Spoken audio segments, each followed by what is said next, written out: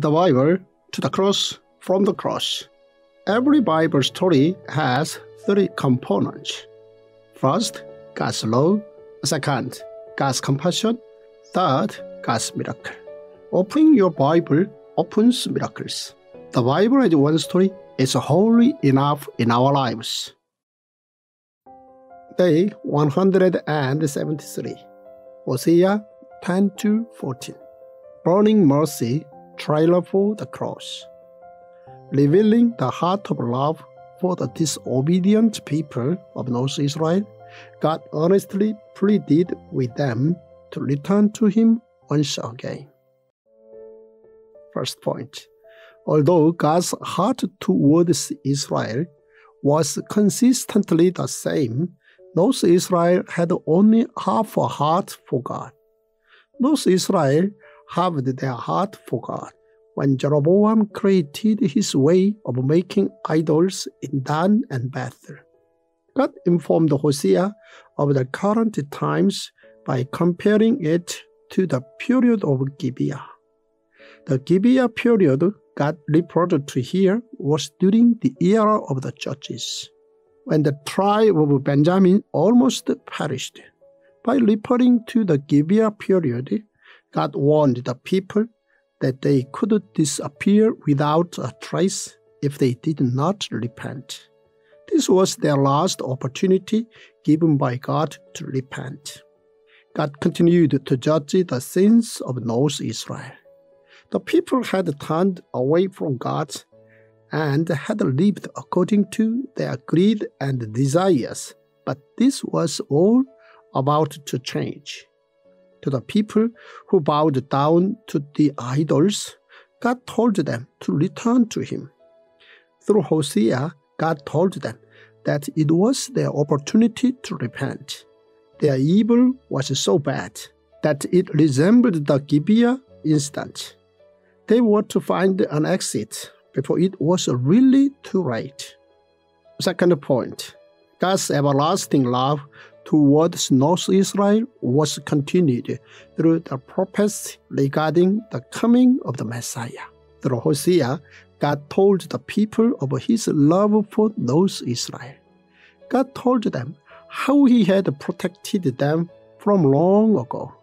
Then your heart will become proud, and you will forget the Lord your God, who brought you out of Egypt, out of the land of slavery. This message reappears later when Mary, Joseph, and Jesus flee from Herod. God told them that they who disobeyed their father were to receive punishment. Despite their sins, however, God still revealed His mercy. How can I give you up, Ephraim? How can I hand you over, Israel? How can I treat you like Admah? How can I make you like Zeboim? My heart is changed within me. All my compassion is aroused. Towards the end days of North Israel, God still clearly revealed His love. God had to punish them, but yet He could not at the same time. God's ultimate love was revealed through Jesus Christ.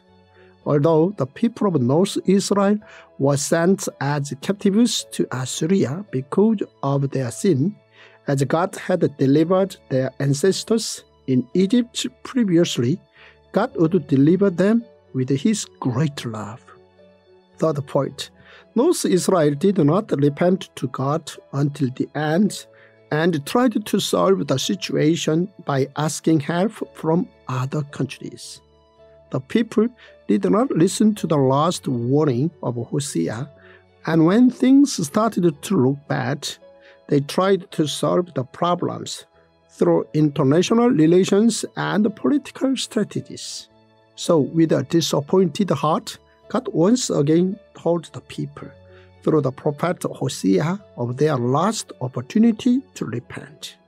God rebuked the people for their arrogance and their sins, as well as their wickedness in not admitting their sins. God furthermore rebuked them for not listening to God's prophet.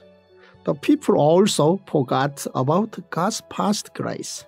Thus, they were unable to escape God's judgment. First point, Hosea claimed that the governing reason behind the destruction of North Israel was due to their idol worship. Among the many sins of the people of North Israel, their representative sin was idol worship. When Ephraim spoke, people trembled. He was exalted in Israel, but he became guilty of Baal worship and died. So God told them that they who forgot God and worshipped idols would indeed be punished. God spoke of judgment by referring to the time when the people requested a king back in the days of Samuel, and also when Jeroboam had departed from the ways of David to establish North Israel. North Israel had neglected a kingdom of priests. Fifth point, Hosea's last cry was that those who repented would receive God's blessing. Now, this was Hosea's final cry. Return, Israel, to the Lord your God. Your sins have been your downfall. Take words with you and return to the Lord. Say to him, forgive all our sins and receive us graciously, that we may offer the fruit of our lips. Assyria cannot save us. We will not mount war horses.